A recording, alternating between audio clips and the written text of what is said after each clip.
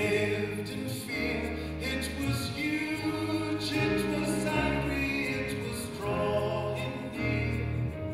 Behind his house, the secret place, was the shadow of a demon he could never face. He built a wall of steel and flame, and men. Our 5 development themes are the eradication of poverty and related conditions, and the promotion of human dignity and health, democracy and human rights, peace and security, as well as sustainable environment and competitive industry. Our vision for our country and our continent is a future free from poverty, where the human dignity of all people is protected, where our social and ecological systems are healthy, and where peace, security, and democracy are safeguarded. And we want to be seen in public to have played a role in making this vision possible.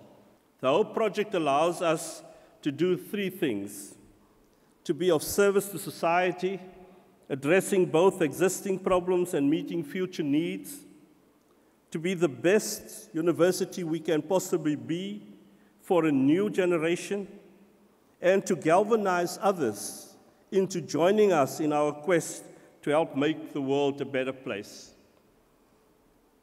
Ons verbind ons aan hierdie aspirasies getrou aan die bestaansdoel van die universiteit. En ek haal aan uit ons strategiese raamwerk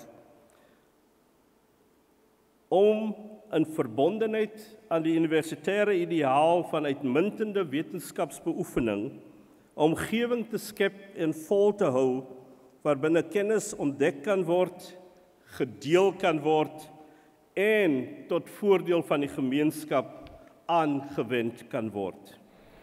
Our partnering with Stellenbosch University, and importantly, its partnering with other African universities and universities globally, will provide and maximize opportunity for societal impact. Our high-level work will conjoin our creativity to make a practical difference in people's lives. However, I must say that I am touched in particular by the programs in Project HOPE that are designed to raise human dignity in the region. Investment in the HOPE project is an investment in the sustained academic excellence of Stellenbosch University. And it enables the university to use its proven strength to serve human need, and importantly, to be a beacon and model of higher education for the whole world. So I urge broad commitment and generous, very generous investment and zealous participation in the HOPE project and this great campaign of Stellenbosch University. Because I know that with imagination, hard work, goodwill, and yes, financial support, everything is possible. So as part of the HOPE project, we are tonight publicly announcing the largest fundraising campaign we think ever by an African university.